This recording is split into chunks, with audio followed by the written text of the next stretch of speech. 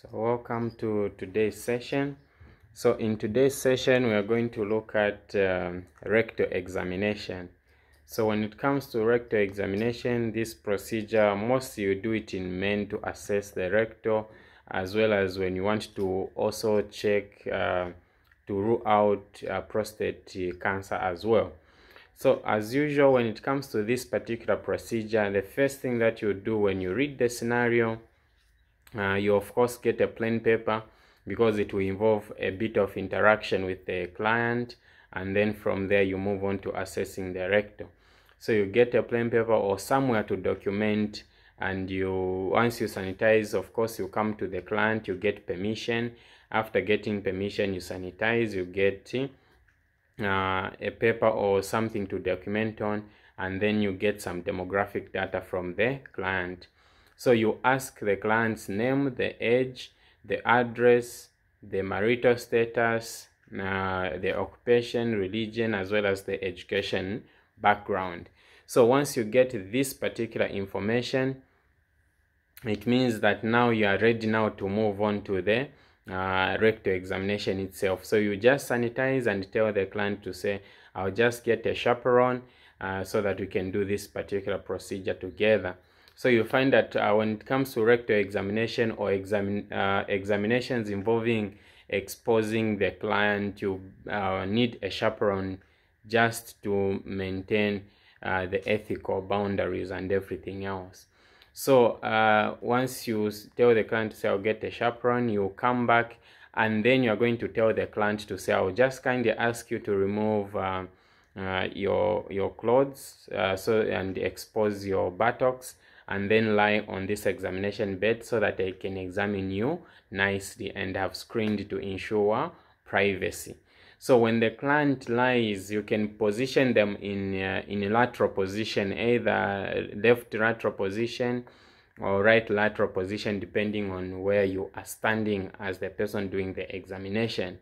So once you position them in lateral position, you are going to ask the client to flex the knees. Let the client flex the knees all the way up to the chest. They bend the knees like that all the way up to the chest. So by doing so, I'll just use this organ for a female reproductive system. So by doing so, you'll find that now it will expose the anus properly. So once the client does this, just get your examination gloves as usual and don in the examination gloves. So your station will just have few things. It will just have some examination gloves, then it will also have some rectal gel. So once you don in the examination gloves and you have taught the client to flex the knees all the way up to the chest, the first thing that you're going to start with as usual is inspection. So on inspection, you are focusing on the anus because that's the only thing you are examining at that particular moment during rectal examination.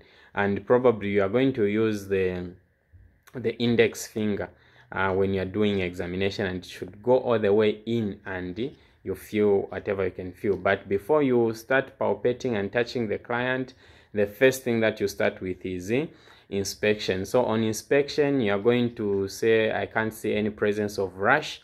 The first thing you're trying to rule out is just presence of rash. And then apart from that, you're also trying to rule out hemorrhoids. So you also check to say, I cannot see any presence of hemorrhoids, and you see basically blood vessels like protruding outward. Then apart from that, or looking like they are swollen of sort. Then apart from that, you also try to say on inspection, I can also not see any presence of anal fissures, which are just ulcers of the anal region.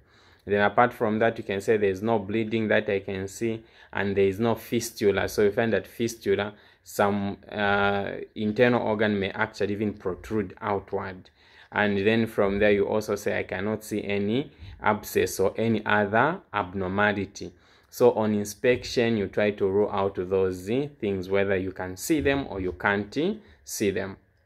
Then afterwards, now you are going to get the rectal gel. So the rectal gel just looks like Vaseline the way it is. Then you get the same rectal gel, you push in this finger, you rub the rectal gel on the index finger, and after rubbing the rectal gel on the index finger, you're going to insert the index finger all the way, so it should all the way go inside. So once it goes in, the first thing that you're going to do is palpate anteriorly, so that you can palpate the prostate gland if this is a male client. So you palpate anteriorly, you go anteriorly or to the front, or going to the frontal part of the client, and then you palpate for the prostate gland. You feel whether the prostate gland is swollen or it is having the normal size, or if the client is able to experience any pain at all. So once you do that, then you are going to start rotating the finger bit by bit, rotating until you rotate 360 degrees. As you are rotating, you are feeling for any growths inside, as well as you are trying to rule out if the patient is experiencing any pain or any abnormality that you are feeling as you are rotating the finger in that particular manner, and you rotate it all the way 365 degrees. And then afterwards, now you are also going, while the finger is still inside, you're going to ask the client to squeeze the anus or squeeze your finger, so that you assess the muscle tone of the anal region. So while it's inside, you tell the client, okay, Mr. John, I'll just squeeze your anus or squeeze my finger, and if they're able to do that, then the muscle tone of the anal region is just okay. If they can't do it, it means that there is a problem with the muscle tone or secretion to the anal region.